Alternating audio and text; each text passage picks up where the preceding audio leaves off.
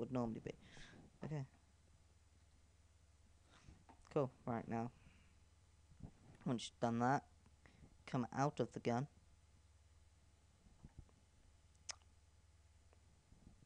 Like so. Like that. Just make this a little bit bigger. Okay. Now, the thing that you're going to be pressing is the background, so we'll go into the background. I'm going to put a bit of code in here. I think I already have this pre-made in a different one, which would be the sniper. Yep. Okay, so we'll go into this, press F9, which is the background, and it is, yeah, this one. Copy that. Okay, so now, F9, paste. Okay, this one here, I'm just going to change this. We're going to call this gun, because that's what we called this before in the instance, which is gun. So, click there, gun. We're going to go to and play frame 1, or frame 2, yeah, frame 2, because that's the one that's not got the stop on. So now when we go into this, we go to weapons, pistol. Oh yeah, before we do that, on code, which is your code layer, inside the frame, you want to just put a stop in there, because otherwise it's just going to go backwards and forwards, and it's not going to work. So click on weapons, pistol, and as you can see when you click, you have your firing weapon, and it stops back on, so you can just go like that, and it will stop back on your number 1 frame, because that's where you put the stop on.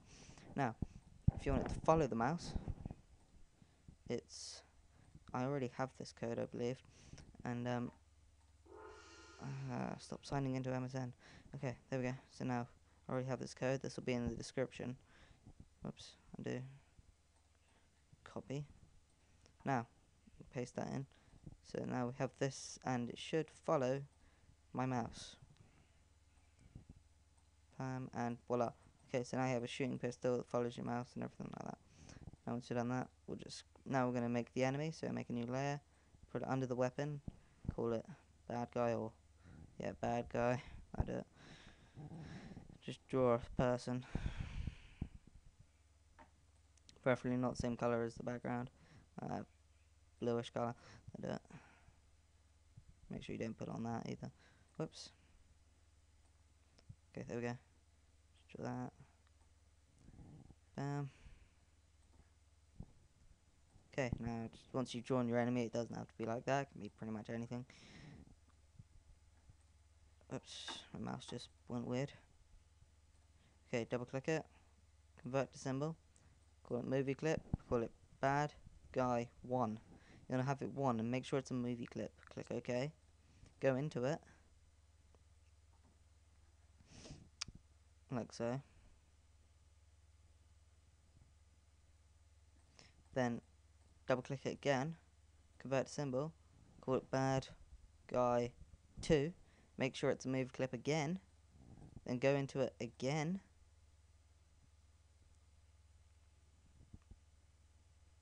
like that. Now you make it a button, because this way you can have it animated so it can move and you can still shoot it. So we can call this bad guy 3, and it's going to be a button. Click OK. So within this button, we're going to have that code to make it. Where is it?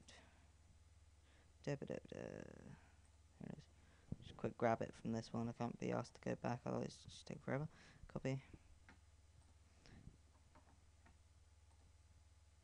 Where am I? I can't see what I'm on. Okay. So within the button, call this bad guy button, like so. Go into it and paste that in. Just change the name of this, gun, and frame 2. So now when you press that, like this, and so now when you press that, see, look, actually as an example, that I'm clicking on it now and it's not firing. So now we go into it, make sure the button, go into it, one press, haha, that's why. I'm going to have it root dot gun. Whoops. Oh, for God's sake, you have to be joking me. There we go, okay. instead of taking the root out, just like change the word sniper to gun or whatever. Or gin gun. Okay, there we go.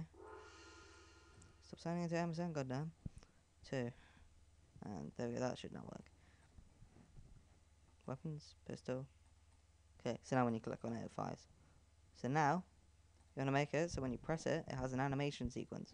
So then when you click it, the health goes down and so on. So we're going to make a health bar quickly. Just quick. There we go. Change it to red.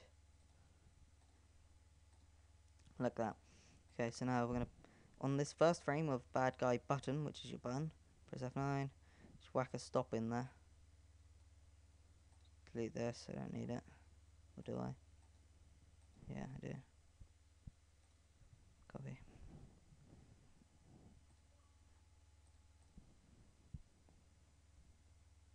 Oh no, wrong one. Undo. Shit! Whoopsie.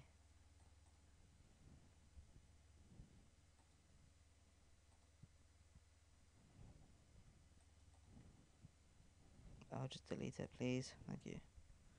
There we go. Okay. On the frame, not the character, on the frame, put a stop in there. So you can, as you see I've been getting mixed up between the actual character and the frame, but they're completely different things to put codes into. So now, you can see that's got press and that has stop. And they're the exact same thing, see it's still highlighted. Now, change this to red. Like this. Cool, right now.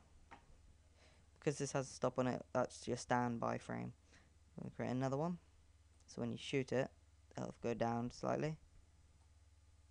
Because it's a pistol and goes down quarter. Next frame.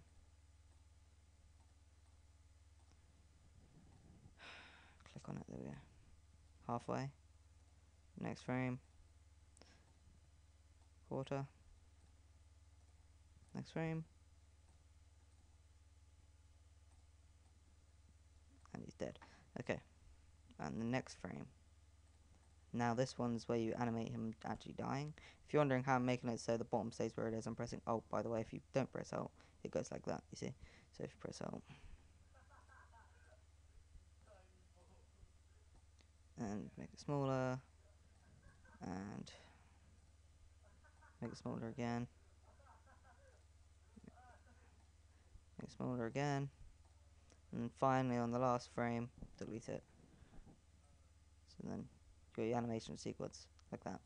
So then you want to put on each frame, not character, frame, you want to put a stop on each one. For each one that has the health.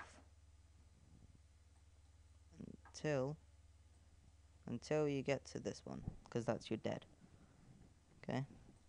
So now once you've got the stop, on the first frame, which is this one, when you press it, okay. So when you press it, you're going to want it to go to this next frame. So on, press, change to expert quickly, on press, you want it to go to next frame. Just take that out, close it off, like that. So on press, next frame, and because it's got stop on, it will stop there. So then you want to copy this, go to the next frame, put it back on the character, not the frame, remember that. On the character, paste it in, and finally on the character, on the last one, which is you're pretty much nearly dead. Oops. On your nearly dead one. On this one, you're going to want on, press, go to and play. Oops. Stop doing that. It's annoying now. Go to and play frame 5, because that's the one that's that hasn't got the stop on, and it will continue that animation. And then finally on the last frame, the one where it disappears, put a stop on it. So now it should animate. Pistol, bam, bam, bam, bam, and it's gone. Voila. Okay. So now, once you've done that, just quick save. Go back to bad guy 1, which is the first movie clip that you made.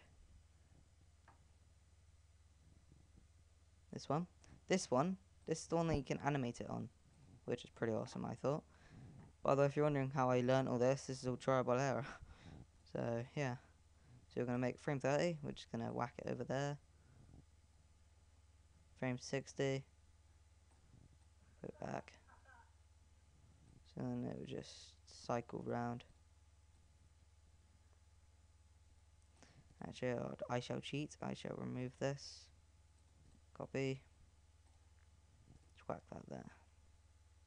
So it'll go back perfectly.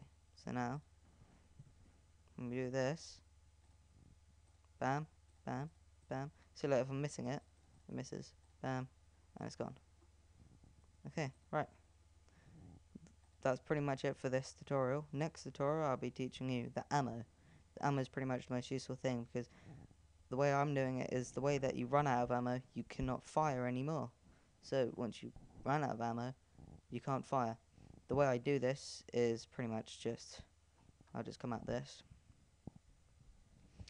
You see how I did it by pressing the background. When it presses the background, this moves. All you do is just make a new layer, make a new shape, put it in front of everything, and make it so you can't press it. So then when it's on top of it, you can't press these and you can't fire, can you? Alright, anyway, thanks for watching. Stay tuned in. The next tutorial will be in I'll be doing it in an hour's time, I would say. Right, yep, cheers for watching.